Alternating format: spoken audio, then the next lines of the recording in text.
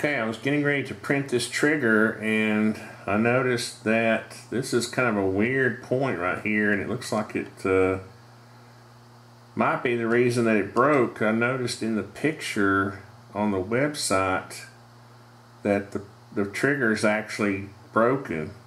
Let me go check that right quick to verify that. Yeah, if you look right there, you'll notice that the trigger is broken in that picture.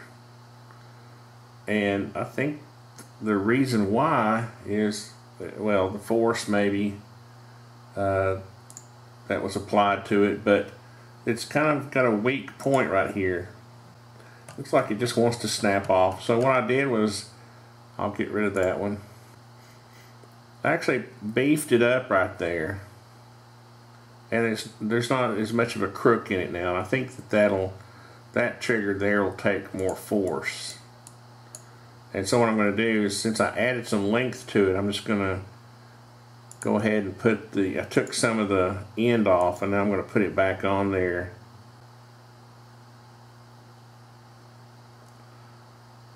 There we go. Sometimes it's hard in 3D to figure out where you are. Okay, so now we have I think what will be a better trigger. Now I'm going to export this thing and print it.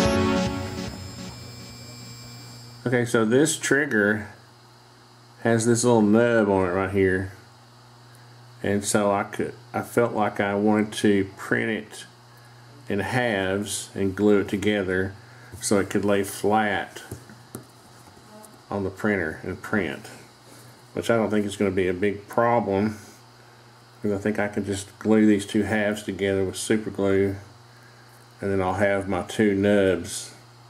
Also, my trigger should be stronger because it doesn't have that kink in it right here, and I don't think mine's going to be breaking like the one apparently did, like Cody's apparently did. Just basing that on the picture that he has on his website. Let's see, we have the trigger, we have a hammer spring, we have a trigger spring, and I already had an AR grip. I was actually building another funky AR.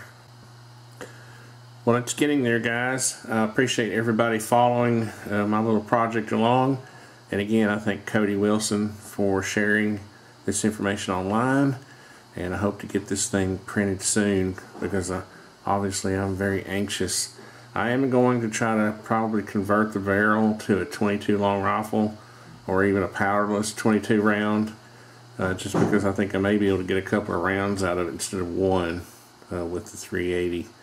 So anyway, guys, again, I really appreciate you following the project, and as always, thanks for watching.